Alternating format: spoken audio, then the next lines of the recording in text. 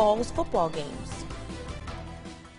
Good Sunday evening, and thanks so much for joining us on News 2. I'm Amaris Jenkins. Low Country activists are calling for change in Berkeley County School District after what they call a racially insensitive social media post. News 2's Lexi Moore reports on the call to expel 2 Berkeley High School students who reportedly mocked the death of George Floyd.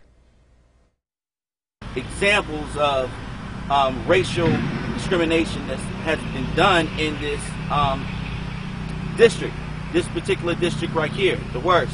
Parents are asking for equality across the board, including one mother who says her daughter was expelled after not hearing a teacher to tell her to stop running down a hallway. Our students can't be given the freedom of speech to raise their cultural expression and say that their lives matter by wearing a shirt.